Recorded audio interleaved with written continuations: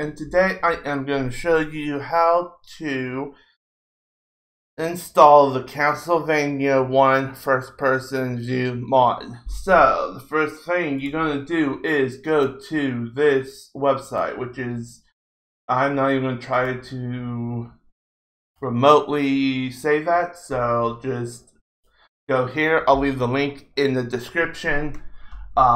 Now that you have that, you're going to need GZ Doom. So, click on the link, download GZ Doom 64-bit. So once you download GZ Doom, go back.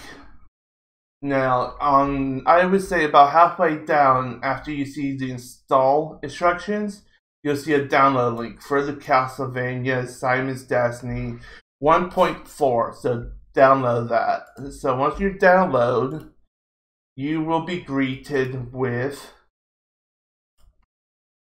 give it a second here. I'm going to delete this so we can all start together. Alright, so let's extract files. We're going to go to downloads and we're going to hit OK. It's going to give us a whole bunch of files. We're just going to make a new folder up for ourselves. I'm just going to call it GZ.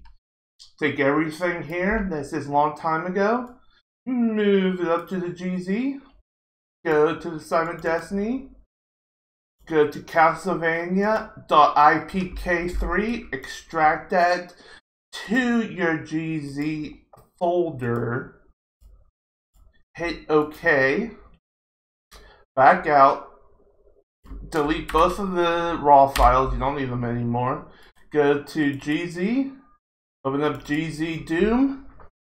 You'll see at the top it says Castlevania Simon Spalmont.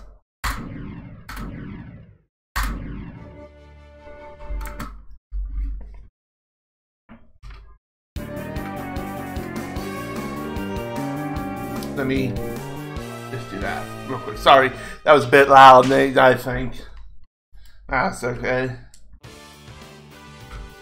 Alright, and there we go. We are playing the original Castlevania game in first person. And that's all you gotta do. Get this mod running. Now there's a whole bunch of options for this mod.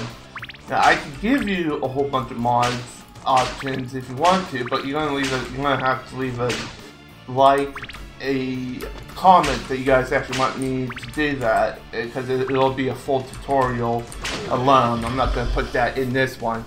But okay guys, that was it. Thanks for watching, and that is as easy as pie, and we will see you next time. Later.